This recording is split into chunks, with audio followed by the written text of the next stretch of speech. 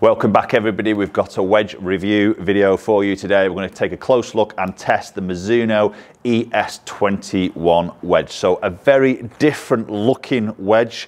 It's a nice looking wedge from the playing position. From the back it is very, very different. Bit of technology to talk about, which we will obviously go through. We're going to test it on TrackMan at a few different yardages and also take it onto the grass.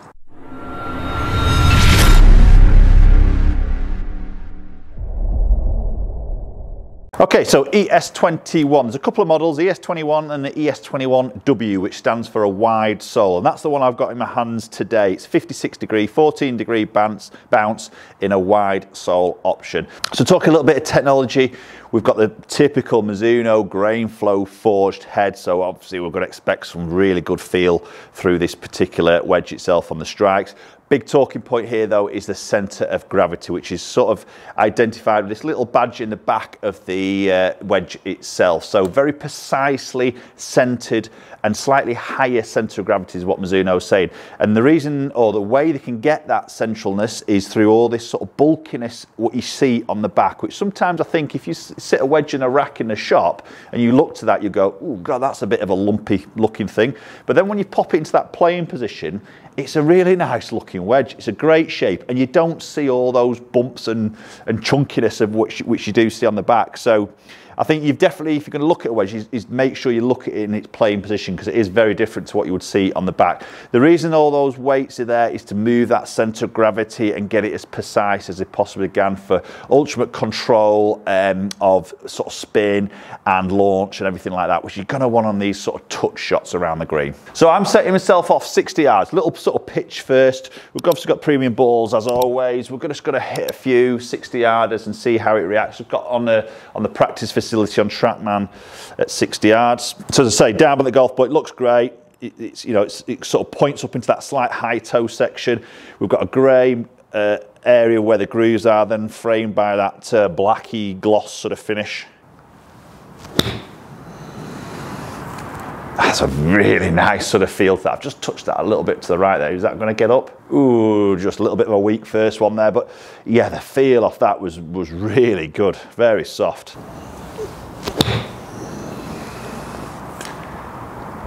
Yeah, it feels really good.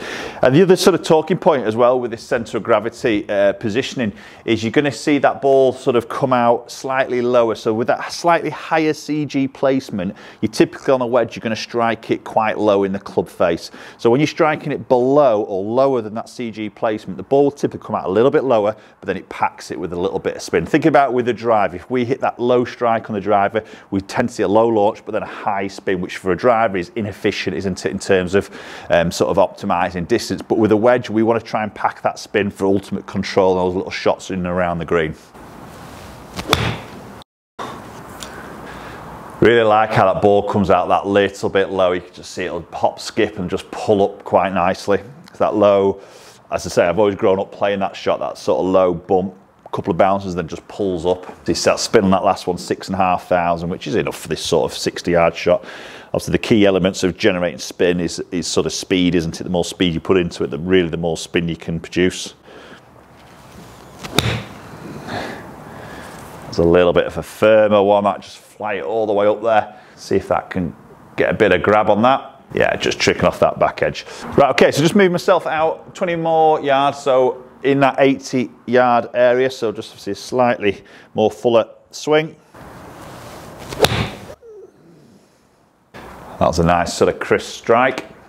Just flown just past that flag, but stopping pretty quickly. So, I mean, the sound off that is typically going to find from a Mizuno golf club, you know, that sort of forged soft feel. It feels fantastic. I mean, just sort of talk a little bit, again, going back to that centre of gravity placement and how they can get that in that position. So inside the head, they've got like a little hollow section in the heel. So typically with a wedge, always has a longer hosel. So obviously there's more weight through that length of the hosel, so that pulls CG into the heel.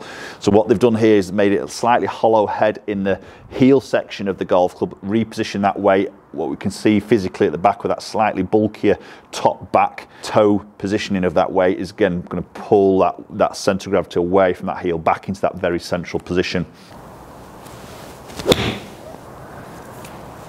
Yeah, and again, really nice sort of both like feel, the sound, the feedback of that is superb. That's quite a nice little shot into that flag. So the other aspect we've got here is quad cut grooves. So CNC precise milled grooves with a little bit of boring infused into the actual head. So obviously just trying to really generate as much grip and as much contact with that golf ball as they physically can.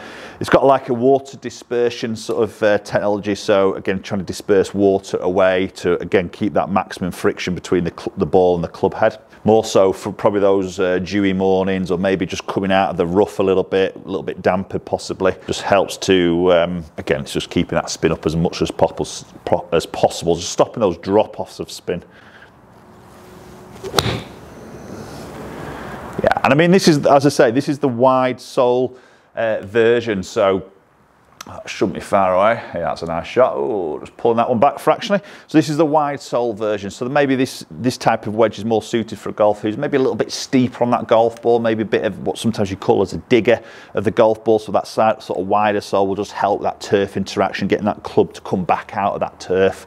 And maybe then if you're maybe playing on a links golf course or a golf course a little bit drier, maybe a little bit shallower, you possibly then might go into sort of more of the standards sort of version. Obviously then you've got different bounces to look at, and obviously a lot of loft options as well. So loft availability in the standard sole comes from a 54 degree all the way up to a 62, including every single loft. So basically 54, 55, 56, 57, 58, 59, 60, 61, 62, which is unlike, I think it's only Mizuno actually do that offering, which is very, very intense, isn't it? There's a lot of options there, so you can really dial in this gapping of your wedges, so you're not having to sort of bend lofts to try and slot into maybe your current set you've got in the bag.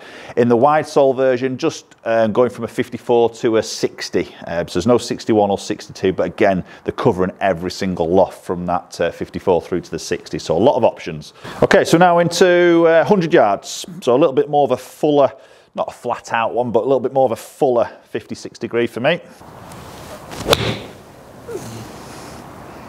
See, that was a little bit heavy. That wasn't perfect.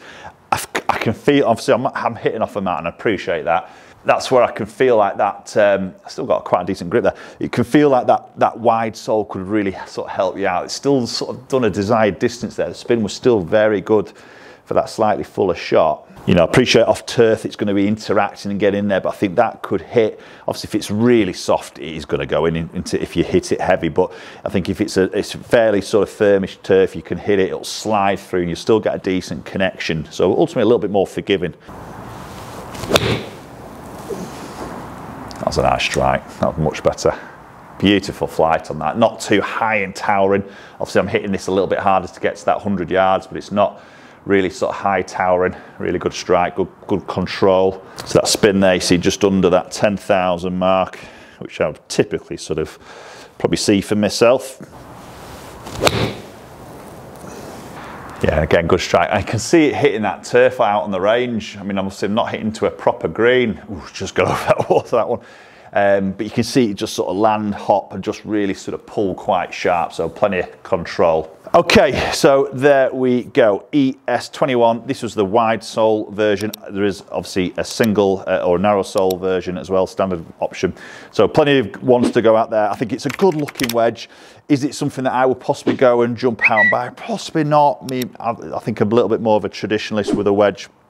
But having said that, it is better than what it looks like from the back. That's, I think, might just put people off actually trying it, is just looking at the back of that wedge. It's a bit chunky and a bit ugly in a way, but it's so much better in that playing position. Okay, so post comments down below, let me know. Mizuno ES21, Mizuno wedges, in fact, you know, is that something that you would go and try or consider? You know, there's a lot of big wedge brands out there. Maybe Mizuno aren't up at the top there, are they, in terms of wedges? But is it something that you would definitely put on your list to go and test yourselves? Love to hear your comments as always.